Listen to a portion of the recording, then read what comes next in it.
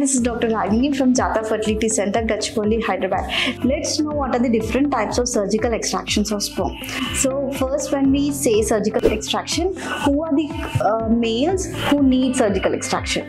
First thing, what are the conditions which get down the sperm parameters is first thing when we do a semen analysis, and when there is azoospermia, means there is no sperms. When we confirm the semen analysis done after 4 to 6 weeks after the first sample with 3 days of abstinence, when these two samples show there is no sperm, then we label the male as a azoospermia.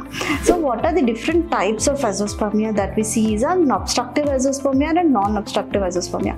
So in an obstructive azoospermia is mostly a congenital form of blockage. Usually sperms are produced in the testis, passed into the epididymis, and then into the spermatic cord, ejaculated through the penis. So if there is any type of obstruction at any of these passages, it can be primarily a congenital or a secondary because of some infections.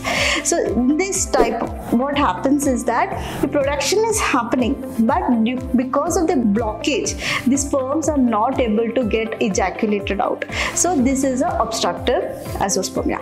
The success in obstructive azoospermia is much more. When we say success, is that surgical extraction from the, usually we opt for PSA, PESA, percutaneous epididymal sperm extraction, where the success rate for obtaining the sperms are little higher in an obstructive azo. The second condition is called as non-obstructive azo, where there is certain other conditions like hormonal imbalance, or because of testicular failure, or because of genetic conditions like Y chromosome microdeletion, or Turner's, or infection, or any surgeries, and also any chemoradiation. In this, the sperms are getting down in number because of the imbalance which has happened because of any of these conditions. Then the production of sperms are less, and also by then ejaculating also the sperms may be zero, azoospermia. How do we confirm that whether it is an obstructive azo or a non-obstructive azo? The first is that in both the analysis the semen parameters will be zero. The next, coming to ultrasound imaging in an obstructive azo, will give us the picture of certain seminal vesicle dilatation. In this, there is a scope that we might diagnose it also by TRUS. So there are other imaging modalities that we opt to confirm obstructive azo. Whereas in a non-obstructive azo, the imaging will be absolutely normal, but sometimes there may be a decrease in the size of the testis. The volume of the testis might be shrunken. Next, coming to hormonal parameters, it's absolutely normal in an obstructive azo, whereas in non-obstructive azo, the hormonal parameters are imbalanced.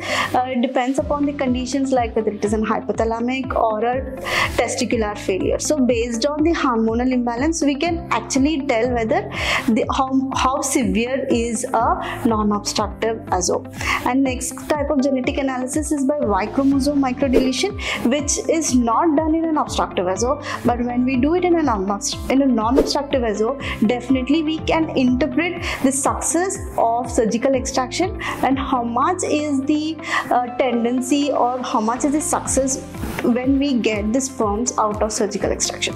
So based on the parameters, we opt whether the person has to be subjected to which type of test, and also will give us whether how much is the success when we go ahead with the surgical procedure. So what exactly is the surgical procedure is that the person has to come fasting. He is given under short general anesthesia. The testis is exposed. In percutaneous epididymal sperm extraction is that it is very simple. A large bore needle is taken and the sperms are aspirated through a syringe. This is a very small procedure, and the success is much more. When we tell about success, is the sperm production or the sperm aspiration is higher when we do a PSA. But when we in a non-obstructive as well, when we do a TISA, the tendency of getting the sperm differs. So it depends upon the other parameters like hormones, the imaging, the volume of the testes. So based on this condition, we can tell whether they have to go on which type of extraction. And the next important and the more invasive type of extraction is a micro TISA, where the entire testis is exposed, and with the help of high magnification, the largest tubules where the sperm's probability is present is then aspirated. So different types of surgical aspirations and extractions are available, but before we go, we have to subject the couple which is best for them and the success behind doing the test. Post TISA, how is it managed? Mild bleeding or pain is experienced by the male, but with little amount of analgesics and basic support to the testis, it is usually subsided. And success depends upon other parameters such as egg numbers, woman's age, how much is her hormonals, and how is the hormones of the male, how is the sperm obtained when we do an aspiration. So these are all the parameters when we look to know the success rate. To know more, visit us. Thank you.